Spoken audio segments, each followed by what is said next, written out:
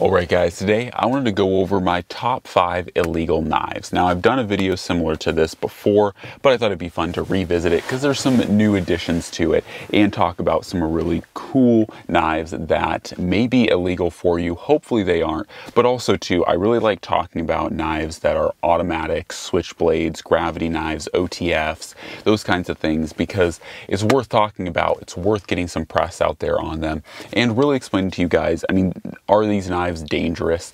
I would say more to the user than to, the potential target or victim. But ultimately there are some really cool knives that have some perks to them and are very unique in their own right. So first up, we're going to talk about the auto axis lock. So this is a Benchmade, and Benchmade features every so often an automatic knife that uses their axis lock. This is pretty cool, and I will say, to the credit of Benchmade, these are some of the hardest firing autos that I have ever felt. Like this Adamas, hopefully you guys can kind of see here, like the actual shock that comes out of this knife, pretty darn crazy. And that's honestly because they are making a pretty big piece of steel fly out of its handle at a pretty good speed. So this thing is by no means a joke and is really cool. However, unfortunately for a lot of people, once again, because this is a switchblade legally defined, it is not necessarily the most legal knife for some of my viewers.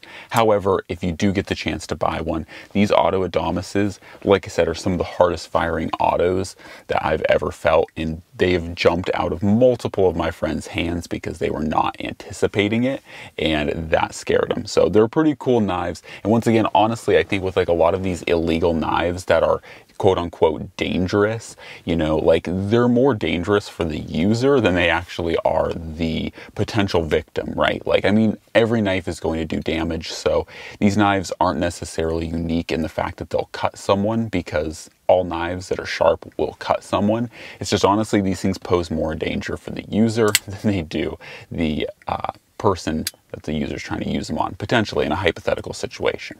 Anyways, back on track. This is a button lock, true like switchblade, I guess what you would think, because this button here is a switch that makes the blade pop out. So this is by definition a switchblade, and this one is a side or button lock auto.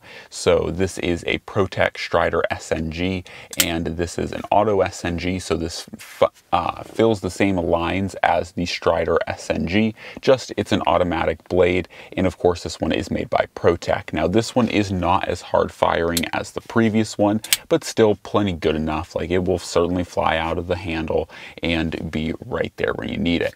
I really love talking about the auto SNG because this is one of my favorite knives in the collection. I guess I do have a rather long list, but I genuinely love the Strider SNG, like shape, ergonomics, design, and so the fact that it is made in an automatic form, for me, it's just like the perfect kind of knife for just a fun EDC blade. Now, unfortunately, like I said, it is classified as a switchblade, so it may be illegal for some people, depending on your jurisdiction, your state, your country, but if you can get one, 100% recommended. All right, let's talk about one that I do feature a fair bit, but still love talking about, and that is the Heretic Knives Manticore X. This is the big boy version of it. This is like basically the equivalent to the Combat Trudon from Microtech, but this guy is cool. Of course, this is the Bounty Hunter edition, so it has the fat carbon fiber or fat camo carbon fiber on this side, and then of course has the very nice Mandalorian logo and Boba Fett theme throughout the blade. However, what I do love about this knife as a whole, I mean, I like the, design aesthetics of it, of course, but it does have a very large firing button and it fires nice and hard. This is one of my favorites just because of how hard firing it is. And I also love how like tight, I guess you could say the tolerances are. So hopefully you guys can see here, like one thing people never talk about on these Manticores is, I'm trying to show you guys right here. Hopefully you can see it, but the blade tip is like just under the handle. Like if you run your finger over it, it won't cut you, but you can physically feel the tip of the blade just lurking under the surface. So hopefully that comes up. I cannot see on the camera viewfinder whether you guys were able to see that, but it's one of my favorite features on the Manticore, because most of your OTFs, like let's just say this Microtech Ultratech, you might be able to see the blade tip in there, but it's pretty buried. Like you cannot feel that. It's not close to the end of the handle at all. So I really love how close that blade tip is. Very, very cool.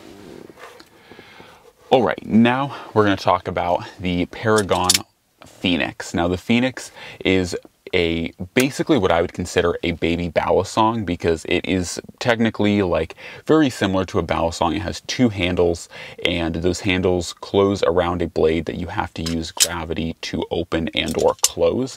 So it's very, in like definition, very close to a balisong, but this is what I'd consider like a baby balisong, because you do have two different handles that do open or separate to expose the blade. But at the same time too, because these handles are next to each other, as opposed to them being opposing, you basically just get a knife that is pretty darn safe to open and close without really having to worry about being like having a hot or a bite handle and a safe handle. So this thing is, you know, basically a baby balisong. It has a lot of the kind of fidgetability of it, though you can't obviously do like tricks. You can't like roll it around and do fun stuff. It's less visually appealing, but tactile speaking, or like tactilely speaking, it's very fun to fidget with, open, close, and, you know, just play around with. Even fun to just experiment, like dropping the knife in, already having an ice pick grip. Kind of cool. It's a cool blade. Mine in particular has the sharpened upper edge, and with serrations, and then just a normal sharpened bit there. So mine's a little bit more spicy, so to speak, but definitely an illegal knife. I should also say the OTF is also definitely considered an automatic, so it is also illegal. All right, now let's actually talk about a real balisong. So this one here is the Mantis Knives Fly Switch, and this one has a deeply recurved blade.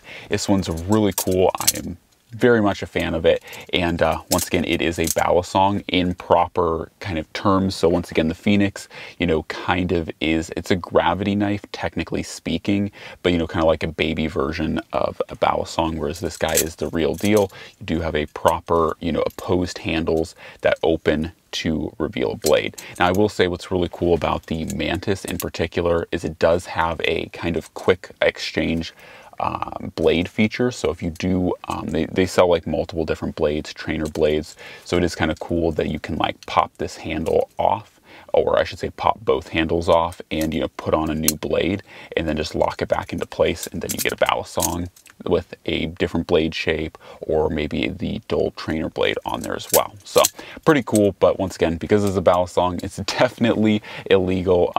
This one's probably the most dangerous of all for the user. If you don't know how to open and or close a balisong, you will likely bite yourself very quickly. But yeah, so that is the balisong.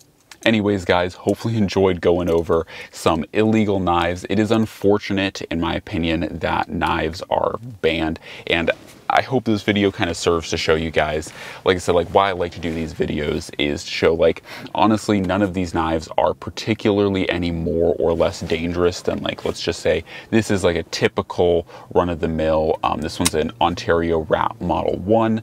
This is, of course, the Red Rat, but, you know, this knife is like a basic, just general knife, right? This is what you'd think of with a knife. It has a nice little liner lock. You know, this is just a general purpose knife. This thing isn't fancy. But to be honest, the blade shape of this and the blade shape of this Auto Adamas are similar, you know, enough. And it's like, you're not going to do any more or less damage with a particular knife deployment method. It's really, it goes back to more of, you know, what are your intentions with the knife? And honestly, you know, like trying to, I would say, like from a legal standpoint, going after people who have bad intentions or bad actions with knives, not necessarily going after the knife itself, because as you guys can clearly see, you know, this balisong isn't any more dangerous than any of the other knives I've shown here. And in fact, the only one that it's technically more dangerous for is the actual operator. And so whoever's using this is honestly the one more likely to get hurt by having a gravity knife than the actual potential victims. So I think knife laws as a whole are extremely misguided, and that's why, like I said, I like to make videos going over illegal knives, because I'm lucky enough to live in a state where all of these knives are legal for me to carry, legal for me to own. But for me, like I said, I just look at it and I'm like, honestly, no one of these knives is more dangerous than another. So anyways, guys, hopefully you enjoyed the video and the little tirade or soapbox. I will get off my soapbox now. But as always, guys, God bless, and I'm out.